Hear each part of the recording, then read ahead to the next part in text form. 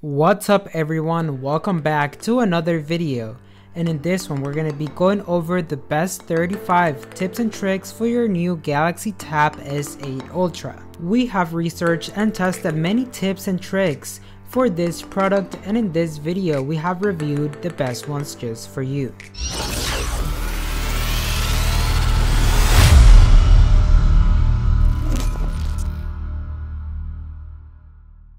Welcome to Surge Tech. Our mission is to help you get the most out of your tech through reviews and tutorials. If that is something you're interested in, make sure to subscribe and don't forget to hit that bell to get notified when we release a new video. And there's going to be useful links below in the description covering everything that we discuss in this video. With that being said, let's get right into it. So first up, we're going to have the customization of the font size and the style as well. And this is going to be the first one just because it's really cool, the fact that you can customize the font size and style of your device, because you're going to be looking at it the whole time. To do this, just go to your settings and then go on display, and right here you're going to see font size and style. So now diving into the S Pen, I'm going to show you how to customize the S Pen features.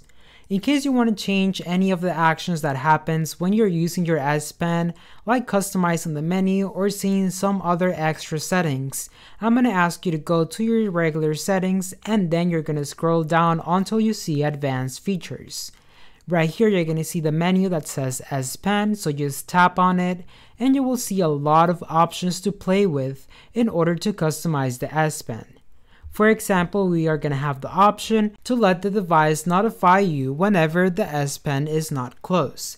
And take it from me, you're going to lose track of your S Pen unless you buy a case with a dedicated S Pen slot. Even magnetized to the top or back of the tablet, the S Pen can be easily dislodged when you set it down. So for example, to activate this specific feature, you just have to go to warn if S Pen is left behind. So you'll receive a notification if the tablet strays too far from the pen. If you're regularly bringing your Tab S8 out into the world, definitely toggle this feature on. Next up, we're going to have the DEX mode. And for this, you want to go to your quick settings by swiping down twice from the top of the display and select DEX. This will take you to a desktop version of your Tab S8, making it easier to move windows around and resize them if you want to do some multitasking. So now let's just wait a little bit until it loads and we will have the desktop view from it, as you can tell right now. We're going to have a different display sort of vibe, and we're going to have the menus right here in the bottom. If you want to resize windows in DEX, just tap on the edge of the windows, whether it's the bottom, top, or the sides, to make it to your preferable size. Now we're going to have how to exit the DEX mode. So when you are in this mode, you will notice that there is no notification bar or quick settings menu to exit. To exit this mode and go back to the default display, just tap on the square made by the little circles in the bottom left corner and you can see the option that says Exit DEX.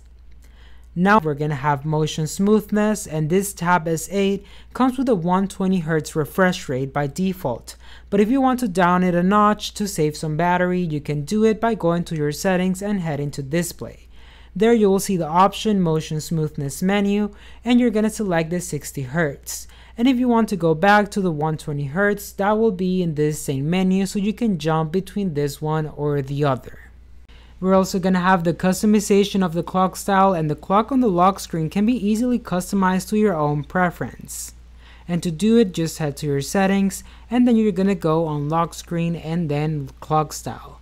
Right here you're going to see all the different options that you have to customize the clock. You can also customize the lock screen widgets, and if having them in your home screen wasn't enough, you can now have them in the lock screen as well. To enable the widgets on your lock screen, just go to your settings and then go on lock screen once again, and right here you're going to see the option that says widgets. Select a widget of your choice and then save. Now if we move over to the camera, we're going to have the customization of photo formats, and if you want to save space, it only makes sense to save the photos in HEIF, which is the high efficiency image file format, and videos in the high efficiency video file. These file formats allow your phone to capture photos and videos that are considerably smaller than conventional JPG photos, and to make this change, just head over to your settings, on your camera, and then right here you're going to see the option of HEIF pictures, and a little bit down below the high efficiency videos as well. You could also customize the shutter button, and whenever you slide the shutter button on the camera, you'll have an action being performed when you do it. If you want to customize it, just head to your camera settings and then go on swipe shutter button 2. Right here you can select if you want to take the burst shot or create a GIF. And like I mentioned before, the burst mode, all you have to do is hold the shutter button and then slide down immediately, and that will start taking the burst mode. You're also going to have the quick record, and to do this just hold the shutter button and just keep your finger in there and it will start recording a quick video. Then we're going to have take pictures from videos, and to do this just go to your video window and then start recording. Once you do that, you're going to see this camera icon right here on the right side at the bottom, and you just have to tap on it and that will take a picture of your video. If you want to remap the volume keys, basically just change what they do, you can always go to your settings and then go to accessibility. Right here on the accessibility, you're going to go on advanced and then side and volume up, and you can select 2 fingers and hold and everything that you see right here. If you want to customize the side key, you can also do that as well by just going to your settings and then you're going to go to advanced features. Right here we're going to see the option of side key.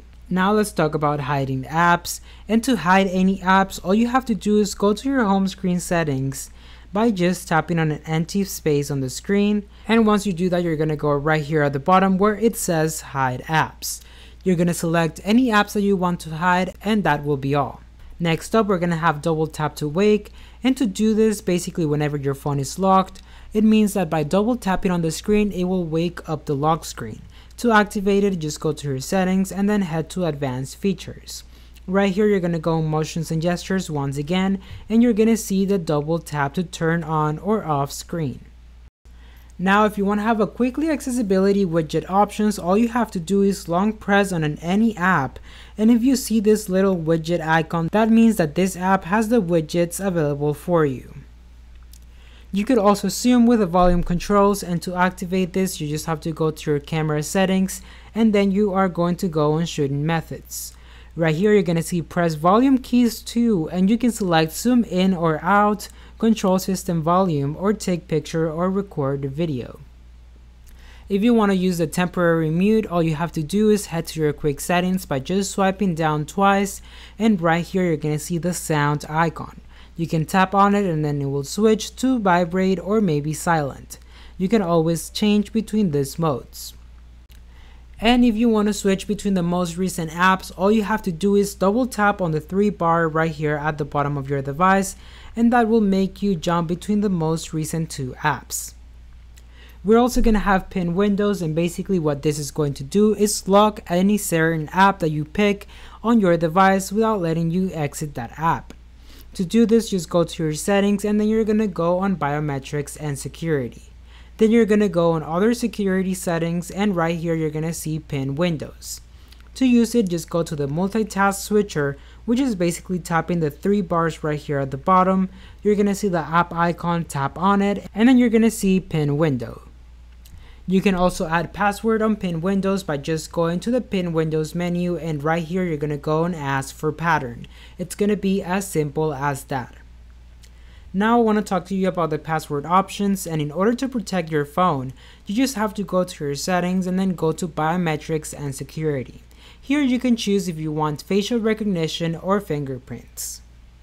If you decide to pick fingerprints, just remember that you have the option of doing multiple fingerprints, and right here you can see that we can add them, and I totally recommend you to do so because you don't know which one will be easier to use when unlocking your device.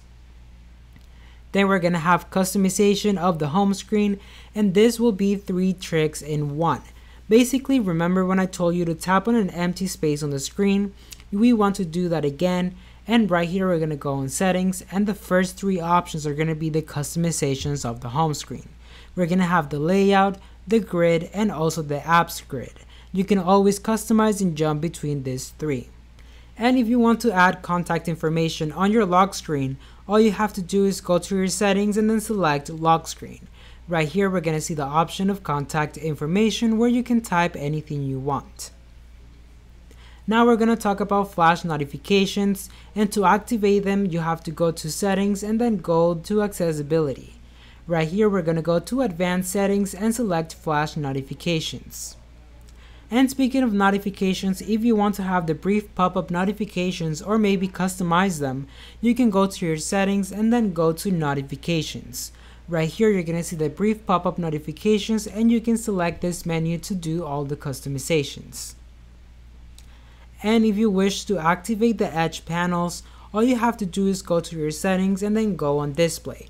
Right here you're going to see the toggle on edge panels, and this will basically give you this transparent bar on the side of the screen, which will take you to a lot of shortcuts.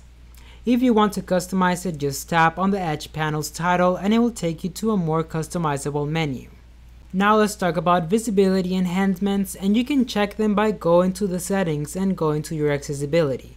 Here you will see the visibility enhancements, and this will let you play with the contrast of fonts and then also the buttons as well. If you wish to activate TalkBack because you have any vision problem, you can always go to settings and then go on accessibility. Right here we're going to see TalkBack, and this will basically read everything that's on the screen out loud for you in case you are not able to see. Alright, so that was it for today's video. If you got some valuable information out of it, please don't forget to give it a like and also leave a comment down below on what you think. Don't forget to subscribe and hit the bell to receive notifications every time we post a new video. And as always, I'll be seeing you in the next one.